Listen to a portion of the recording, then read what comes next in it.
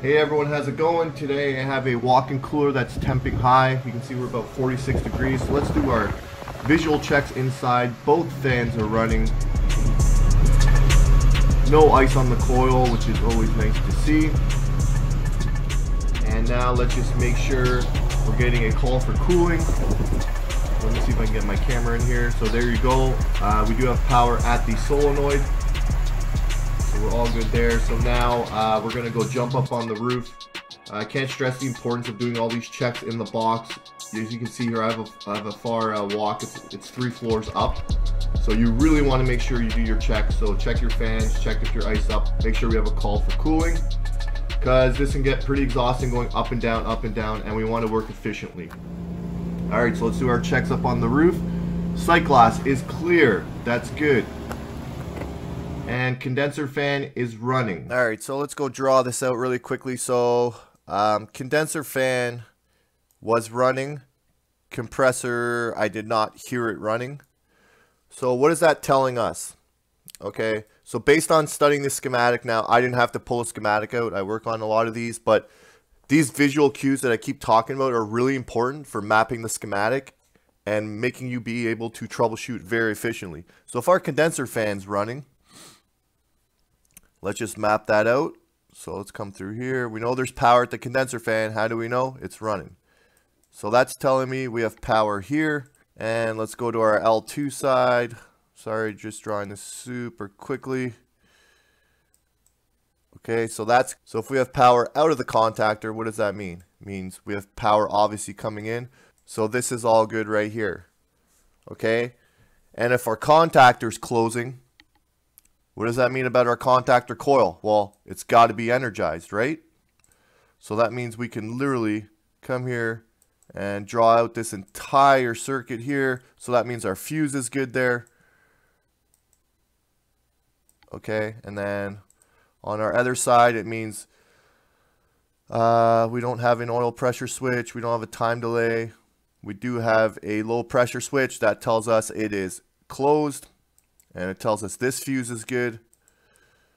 So based on us just looking at that fan, that condenser fan running, we've basically mapped out the entire circuit. So all that's really left now is we potentially have a broken wire here at the compressor. It's possible. Or we have an issue with the start components, or we have a bad compressor. Okay, so it's really important to look for these visual cues. They help you map out the entire schematic really quickly. In this case, I know this schematic really well, so I know if the condenser fan is getting power and it's running, the compressor should be getting power as well. All right, so let's go ahead and fire up. Let's check our amp draw, see what's going on. So we're getting 30 amps. Yeah, that's no good. We're going to go off on overload here. So let's just confirm proper voltage. We do have 208 at the compressor. That's good news. All right, so as you can see there, we had 208 at our compressor. So we can kind of just draw this like that. Okay, so we have 208 here at the compressor. So what does that mean? Either our compressor's bad or our start components.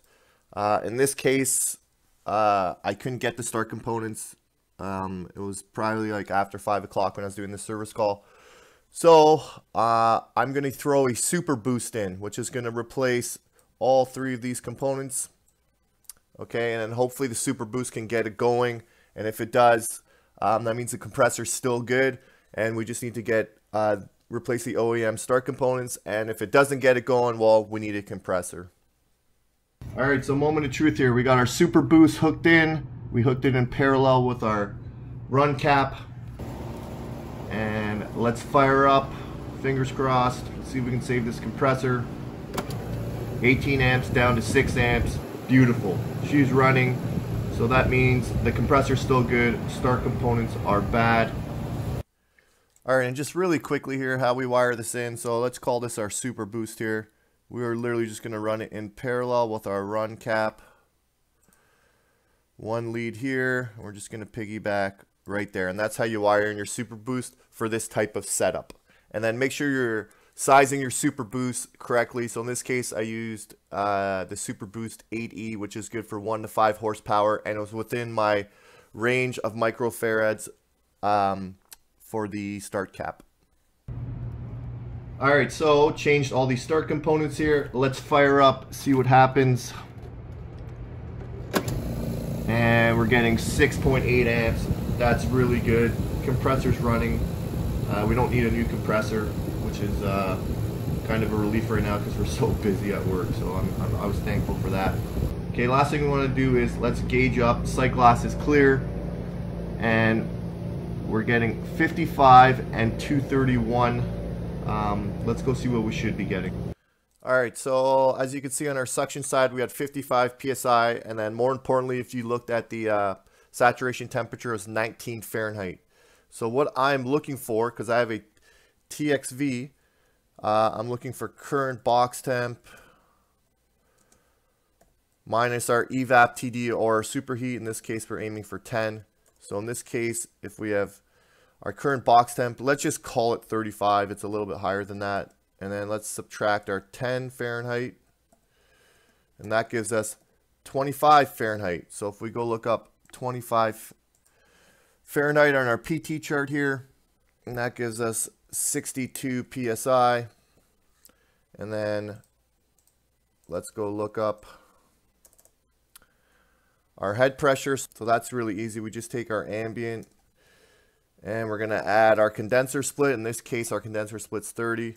So we're 70 Fahrenheit plus 30 Fahrenheit, which would give us 100 Fahrenheit, and 100 Fahrenheit is going to give us 236 psi, and that gives us 236 psi.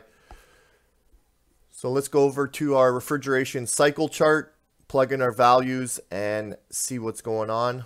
All right, so we're getting 55 psi. We're looking for 62 on our suction side, and then our head pressure, we're getting 230 and 236. So what's that telling us? It's telling me my pressure here is a little bit low. My head pressure is within the range. If I drop this down from 70 to 69 Fahrenheit ambient, it'll actually make it the right number. So this one here I'm not concerned about. Our pressure is low here. Okay, sight glass is full. So what's that telling me? It's just telling me our superheat has to be adjusted. Okay, so let's go adjust our superheat and go from there. Alright, so as you can see here, 38 box temp and saturation temperature 23. So that's going to give us a superheat of around 15. So we can calculate this even without putting our gauges on, but we want to do that to be accurate. So I'm going to go 4 quarter turns. I want to open the valve. Why do I want to open the valve? I want to bump up my saturation temperature. It was 23. I need it to be a little bit higher. Okay, so we're going to see here 23. It's going to start going up nice and slowly. There you can see it right there. 24, and as that comes up and we subtract that versus the box temp, you can see our superheat's dropping. Okay, so opening the valve is going to drop our superheat in this case, and you can see it's gone up to 25. So we have 37 box temp minus 25. Now this is a rough calculation. We obviously want to use the clamps, and that's putting us around 11, and in this case it's saying 10. So let's let this stabilize. We'll come back, and we're still at 10. I'm going to adjust this 2 more quarter turns. I want to get 8 to 10 superheat. So we're just above 10. We're at 10.2. I just want to be a touch lower than that. So we open the valve, and you can see we're at 23.8 saturation. It's going to bump it up nice and slowly. And look at our superheat. She's dropping really nicely. Look how responsive this valve is. Okay, you don't want to rush this process. You want to take your time. So every time I make an adjustment, I'll wait a couple minutes, 5 minutes, whatever it is. You can see now 36 box temp or 35 box temp, 25 saturation. Look at our superheat, 8.5. Okay, so I want to be between 8 and 10 superheat, and it's actually going to come up a little bit as we let the valve sit there. So we're going to let the valve sit. So here's my final superheat, 9.7 Fahrenheit superheat. I'm very happy with that. Box temp is dropping down to 35. It's running very good, this box. We've tweaked it Now the unit is running very efficiently. It's cooling down quicker than it was before. I'm happy with these figures, and we're all good here.